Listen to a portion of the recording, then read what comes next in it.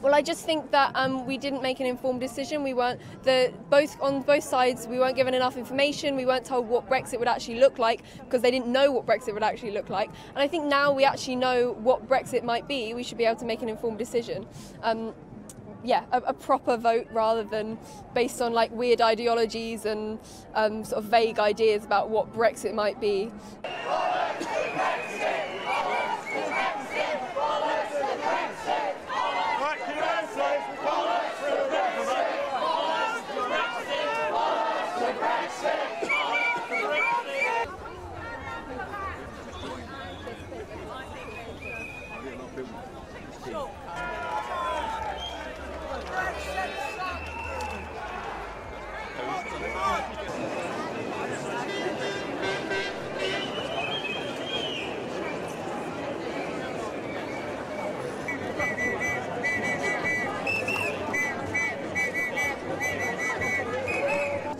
Why is it important? Because the country is in a mess.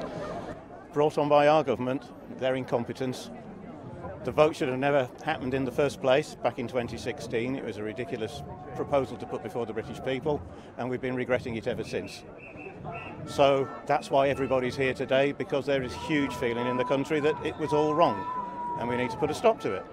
Everybody knows that's how.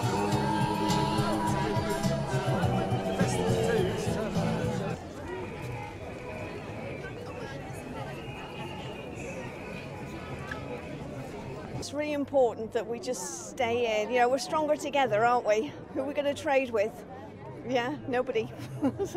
Liechtenstein, yeah, that's it. So, yeah, so really important that we at least get this chance for another vote. And then if it gets through again, then, well, we've tried our hardest, but at least we've done our bit. Yeah. I want to stop Brexit because I believe we're stronger together, so we don't need to put up artificial barriers between us and other people wherever possible. And we especially shouldn't do so when we've essentially been sold down the river by a small group of elites to do so. So break down barriers and work with other people, I think.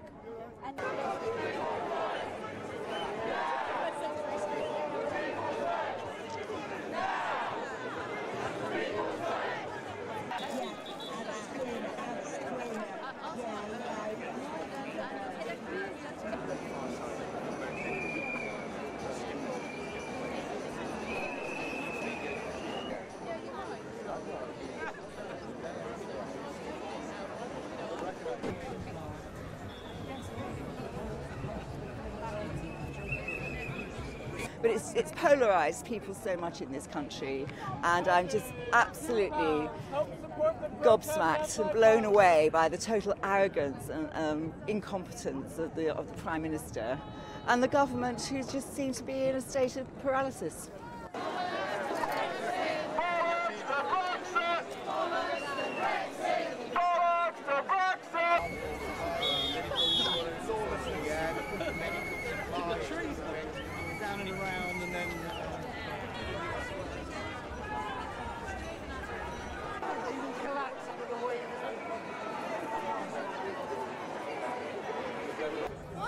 Stop Brexit!